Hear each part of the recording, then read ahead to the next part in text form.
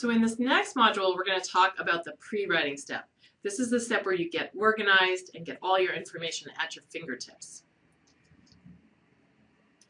So the pre-writing step is all about getting organized. So I'm going to try to get you out of the habit of trying to write and gather information simultaneously. So I already talked a little bit about this before, but I love to tell the story about when I was a graduate student. So whenever I was working on a manuscript as a graduate student, if you walked into my office, you would see that my office was kind of blanketed with papers. So there'd be like 3 papers on the printer, 2 on the filing cabinet, 3 spread out on the floor behind my chair, a couple papers spread out under my desk, a couple papers spread out over my desk. You know, there'd just be sort of papers everywhere, and I'd have a good sense of where each paper was located, right? I could find it, and you know, God forbid anybody come in and rearrange my papers, because I kind of knew where they all were. And my writing process would look something like this. So I get into, okay, I'm going to write my discussion. I'm about 2 sentences down into the discussion. And now I need to get a piece of information from that clinical trial by Jones et al. Where is that paper? Yep, that paper's on the top of the filing cabinet. Okay, pull the paper down, rifle through it. Oh, look at that, I already highlighted that fact. Great. So I got that fact now. I'm going to put the paper back carefully where I got it from. Now I'm going to type that piece of information into my paper. And it would be this really long, drawn-out process. Notice how I wasn't doing any writing in that whole step. I was just kind of looking for information. Now, I've dated myself a little bit because I realize that people don't use hard copies anymore, but there is a digital equivalent to this where you're toggling between Google and PubMed and email and whatever else to gather your information. So as I said before, it's just a really, really painful way to write. I used to procrastinate writing when I was a graduate student. I really dreaded having to go into write because it was this long, drawn-out process. So I'd go on these long bike rides and things. You can do that when you're a grad student, you have more time. So the idea is, though, that eventually, as I got more serious about writing, I evolved a process that is a much better, more efficient way to write. And I'm going to talk a little bit about that process. But you want to get organized first. So you want to get all of your information, organize it, and have it at your fingertips before you sit down to write the first draft. And what that looks like for me is the following. And you're each going to have to come up with your own system that works well for you. But my system is something like this now. When I get a manuscript, you know, I'm kind of collecting manuscripts. As I get manuscripts, as I find them, I'll kind of skim through them, read through them. As I'm reading through them, I'll figure out, you know, exactly what facts and information and statements I think are important and that I'm going to be referencing in my manuscript. Or if you know, it doesn't even have to be a manuscript, if I'm sometimes, you know, writing pieces. So I will take that piece of information and immediately put it into an ongoing Word document, a single Word document. So I'll just, you know, say, okay, this is the percentage, this is the statistic they found, I'll put the reference. So I'll gather that piece of information, put it in my little ongoing Word document with the reference. Then I'll take that paper and I'll kind of have a sense of where that paper, you know, fits in. I'll categorize it in some way. So if I'm looking at, you know, clinical trials versus observational studies, I might write on the top of it, this is, you know, clinical trials 1, and then I'm going to put it in a manila folder, either, you know, a real manila folder or an electronic one. That's the manila folder that has all of the clinical trials. So I have an organization way that I can easily get back to and find that paper if I need it. In an ideal situation, I actually never end up needing to go back to that paper, except, you know, a few papers I have to go back to. But for the most part, I've already got the information out that I need. So I gather all of that information as I'm reading papers. I file those papers in a nice, organized way, and I get this document going where this is my organizational system. So I get this document going where I've got all of the facts and figures that I'm going to use. And it starts as just this long, long Word document with a whole bunch of facts and pieces of information in it. So that's my organizational system. That's how I kind of organize my thoughts. Then what I do to organize all my thoughts for my paper is I start cutting and pasting in that what I call a roadmap. It's not really an outline, but I call it a roadmap. All of those pieces of information, after I've gone through and I've got them all in this long Word document, I'll just go through and rearrange them. So all the facts that are pertinent to a particular section of my manuscript or my article, I'm going to kind of cut and paste them so all of those facts are together. So that when I sit down to write my paper, I know that, you know, in this section of the paper, I'm going to be talking about this particular thought, this particular idea, and I'm going to have all the facts that are relevant to that right there with all the citations, so they're right at my fingertips. So that's kind of my organizational system. So I want to ask you the question, do you have an organizational system? Hopefully it's something better than having paper strewn about your office. If you don't have a good organizational system, then create one that suits you. And you're going to kind of, it's very individual what people like for their organizational system, but spend some time thinking about how you can get yourself organized. A lot of people feel like it's a waste of time to spend time organizing, but it's not. It will save you so much time down the road if you have an efficient system for organizing your thoughts ahead of time. So think about that. If you don't have a good organizational system now, maybe you already have one that works for you, but if you don't, try to come up with one. And again, I've told you a little bit about my system. If you spend more time organizing before you start writing, your writing will be less painful. You'll spend less time in that step that's really hard, which is the composing prose step. So, and what you write will come out to be much more organized. So you want to develop some kind of roadmap. And, you know, again, I use the term roadmap as opposed to outline. It's kind of like an outline, but it doesn't have A, B, C, 1, 2, 3.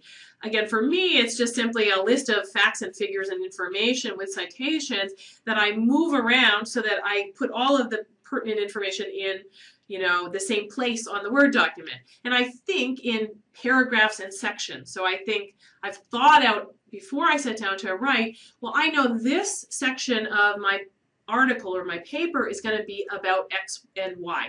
So I have all the information pertinent to X and Y in that part of the Word document. So again, it's all in one place when I sit down to write. And you also might think in paragraphs, so what's going to go in each paragraph roughly. I usually kind of leave it to sections. I don't quite get as detailed as down to the paragraph level, but if it's helpful, you could even go down to the paragraph level. So I'm going to give you actually just show you an example of one of my roadmaps. I took a screenshot and it's going to show you what a roadmap looks like for me. Notice that my Word document is here, we're at page 33. This Word document is probably 60 pages long. I'm just throwing things into the Word document as they come along. I'm not going to end up using it all in the end of the day, but when I rearrange it and put it all in the right bins, I'll at least know all the information I have. A lot of it won't actually make it in my article, but it'll be the background for my article. So I was recently writing an article about how biostatistics is a hot field right now. That was a particularly enjoyable article for me to write, since the other thing I teach at Stanford besides writing is I teach statistics, specifically biostatistics. So I knew I was going to have a section in that article that was it was a little historical. It was going back into the 1920s up to the 1970s and talking about some of the history of biostatistics. And so when I'm doing a story like this, is a feature story, so I actually was able to use quotes. I interviewed people and I had a lot of quotes. So a lot of what was in my roadmap was just quotes from people that I've talked to. So I have all these quotes that I knew I wanted to go in that section. Some of them I highlighted because I was sure that they were going to make it in. And indeed, a couple of these quotes actually did make it into the final article. So this is Brad Efron talking, and he says, "People blundered around for 2,000 years trying to decide whether A was better than B." That was a great quote. That made it in the article. And then he had later said, "The general attitude that you ought to be quantitative and comparative in your thinking in medicine is a very powerful idea that isn't natural to doctors," or at least it wasn't from the Greeks on into about 1930. So both of those quotes actually ended up in the article, in this section of the article. And then I was going to give some specific examples, some specific people, and I put all the details about, there was a specific example of a radiologist working on transforming Hodgkin's disease into a curable disease. So there were some details around that example that I wanted to have at my fingertips, the names of the people involved, the dates. So I put all of that there. And that all became that section of the story. And so in fact, when I sat down to write that section, I wrote it like that. It was very quick because I already knew it was going in that section. It was just a matter of putting it into prose. So this is a way you can really make your writing more efficient. Now, another thing that I like to talk about in terms of the pre-writing steps. So one is just gathering all your information, organizing your ideas, getting some kind of crude outline or roadmap. Another thing you can be doing during the pre-writing step, actually you can be doing throughout the writing process, but in particular in the pre-writing step, is doing some brainstorming and some thinking about your piece away from the computer. When you sit at the blank Word document, you sit at the computer, it's a little bit confining, it's a little bit, you know, angst producing, and sometimes you don't get your best ideas when you're kind of forcing yourself to sit at the computer. So sometimes your best ideas can come when you're kind of brainstorming away from the computer. So here's some things that I like to do. I'm a busy person, so I need to be very efficient with my time. So I do a lot of writing, or more like pre-writing, when I've got some extra time to kill, or when I'm trying to multitask. So I'll do a lot of writing or pre-writing in my head while I'm exercising. And that looks like, I'll work through some ideas about the piece. I will, think about how it's going to be structured. I'll think about what the main take-home messages are. And you can work a lot of that out while you're exercising. And it's really great because when you're exercising, your brain kind of just wanders, and it just gives you an opportunity to, make some new connections, come up with new cool ideas. Sometimes I come up with my most memorable lines or a really good word that I know I'm going to end up using in my piece it just kind of comes to me. So I was doing a feature story, and I was thinking through this one scientist's, how he had fallen into this research area, and I thought, oh, the word serendipity, that's just the perfect way to describe it. So that word ended up in my piece, and in fact, when my editor was editing that piece, he actually picked up on that word and said, oh, that's a great way to put it. Why don't you kind of frame that whole paragraph around the serendipity? So that word turned out to be very powerful. So you can kind of do some of this while you're exercising. You can, if you're driving alone, if you're commuting, turn off, NPR, your radio, whatever you listen to, and you can brainstorm a lot of ideas while you're driving. I do a lot of brainstorming in the car. Of course, don't try to write it down while you're driving. Just do it in your head. When you get home, then write it down. So that's a good way to think through things, because again, your brain kind of just wanders while you're driving. It gives you a chance to kind of make some connections. While you're waiting in line, put down the magazine or the iPod, and that's a good time to, you've got some extra time, just let your mind kind of think over the piece you're working on or about to work on. And so, for example, this week I had an appointment, and I, was waiting for about 3 minutes for my appointment, and as I was sitting there, my mind was kind of chewing over this feature story I'm working on validation. And it just came to me what the crux of that story is. So I, rifled around in my purse, found a little piece of scrap of paper, and started, madly scribbling notes, because I got it, what the crux of that story is. And that never would have come to me had I just been sitting there at the computer waiting for it to come to me. So write on the go.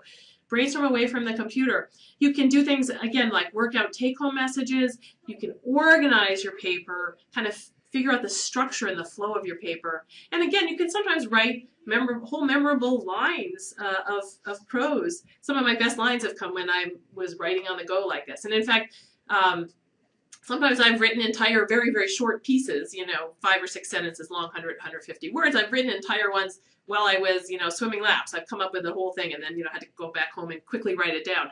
So it's a really fun way to write. It's much more enjoyable than sitting at the computer. It's a good way, especially for the pre-writing step. And then finally, the last thing, when you're thinking about pre-writing, again, it's all about organization. So I want to give you, we've talked about how to organize within a paragraph. I also want to mention just kind of how you might approach laying out the organization of your entire piece, your entire paper. So one thing to keep in mind, and this seems obvious, but it often isn't obvious when I'm reading papers, is that like ideas should be grouped. So if you've got multiple paragraphs talking about the same thing, they either should be all collapsed into a single paragraph, or at least the paragraphs should be abutting one another, should be close together. So group like ideas, group like paragraphs. So paragraphs, again, that are talking about similar things. It's often the case when I'm editing things that I'll, be reading through a discussion section. 2 paragraphs in, they're talking about a topic, and then I get to paragraph 7 and they're talking about the same topic. They've come back to it, and really those 2 ideas need to be brought together. So keep like ideas together. A little tip I can give you about discussing controversies, which often is what you're discussing in scientific articles, is be careful about what I call baiting and switching your reader. Don't do that too many times. So often when we're discussing a controversy, you'll have like an argument, a counter-argument, and a rebuttal. And a typical way people will frame that is that there may be multiple arguments and multiple counter-arguments and multiple rebuttals. And so people will want to say, here's argument A, here's the counter-argument to argument A, here's the rebuttal to that counter-argument. And then let me start the whole sequence again for B, and let me start the whole sequence again for C. And actually, that ends up being much harder on the reader because you're going back and forth, pro and con, too many times. And that becomes very confusing for the reader. So a better way to organize those kinds of discussions is to put all of the pro arguments first, then all of the counter arguments, then all the rebuttals. So A, B, and C, then the counter arguments to A, B, and C, and then the rebuttals to all of those. So that ends up being a little bit easier on your reader. So try to avoid, switching on your reader too many times. The preceding program is copyrighted by the Board of Trustees of the Leland Stanford Junior University. Please visit us at med.stanford.edu.